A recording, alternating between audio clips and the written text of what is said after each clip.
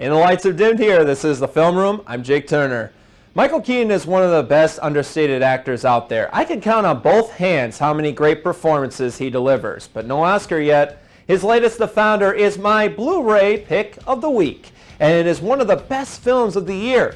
Keaton is Ray Kroc, an over-the-hill milkshake salesman who is trying to sell these machines that make multiple milkshakes until the McDonald brothers order up 8 of them for the restaurant in San Bernardino, California. He takes it upon himself to drive out west to meet the 2 brothers, and then he comes across a fast food joint that sells hamburgers for 15 cents in 30 seconds or less. No drive-in or long wait times. He meets Mac and Dick McDonald, played by John Carroll Lynch and Nick Offerman, who during dinner tell Ray how they all came up with this innovative idea. Ray takes it upon himself to franchise McDonald's and work with the brothers. Now, Keaton is cynical and ruthless, but he is actually eerily likable as Ray Kroc. He embodies many of his mannerisms and salesman-type techniques to get people to meet with him, but he doesn't do it alone. He teams up with Harry Sonnenberg, played by B.J. Novak, and the wife of a Minnesota entrepreneur, played by Linda Cardellini.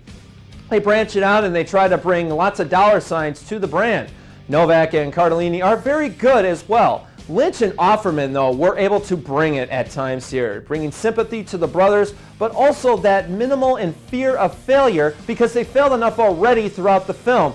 Offerman shows serious versatility in his role, and I could definitely see him going down a path similar to Steve Carell, while Carroll Lynch delivers as always. Director John Lee Hancock was the right guy for an idea like this. He mixes in conventional storytelling, then flips it on its side and adds some visual flair to the scenes, knowing when to slow down the tempo and increase it.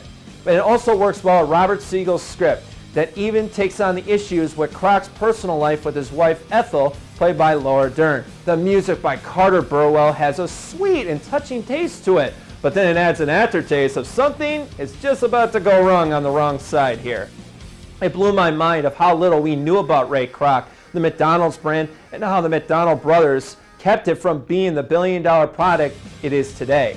However, this isn't a McDonald's movie that makes you want to run out and order a #1 with fries.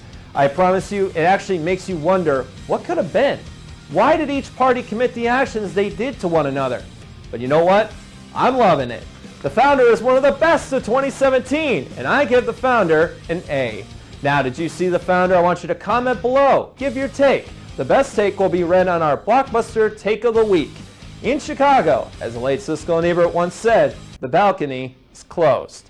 And I'll see you next time on The Film Room. I'm Jake Turner.